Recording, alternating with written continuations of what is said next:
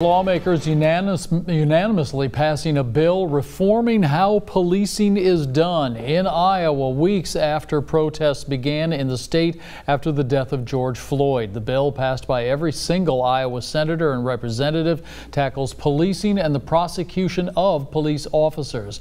So what are the specifics in House File 2647? Firstly, the bill prohibits the use of chokeholds by police. It also allows the Attorney General to investigate a death caused by a law enforcement officer rather than the county attorney. And among other things, the bill prevents an officer from being hired if previously fired for misconduct. Some lawmakers recognize this as simply one step in continuing the fight for reform.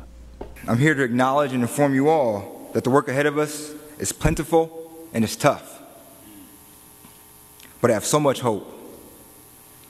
I'm hopeful because in this time in Iowa, we stepped up to make real change. We have committed here today to shouldering a burden to ensure that George Floyd or the scores before him doesn't take place in our state, not on our watch. As soon as the bill passed, cheers erupted from the gallery inside the Senate chamber. Among those cheers, the protesters who've been showing up to the State House day after day in the hopes of speaking with Governor Kim Reynolds. While that hasn't happened yet, a portion of their goal has been achieved. It's kind of disappointing that we had to fill this State House for 2 days, and we're going to have to keep filling it to get them to do their job. They said that usually this takes years to do.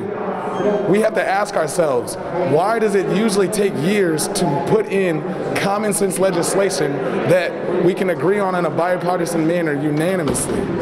We got to keep moving forward. It felt good. It felt like we made a difference today at the State House, and I think that our presence really was felt, and I was proud to be a part of it. I think that this movement is growing, and we're showing people that we're listening and we're paying attention, and we want them to take action. Otherwise, we're going to keep making life difficult for folks.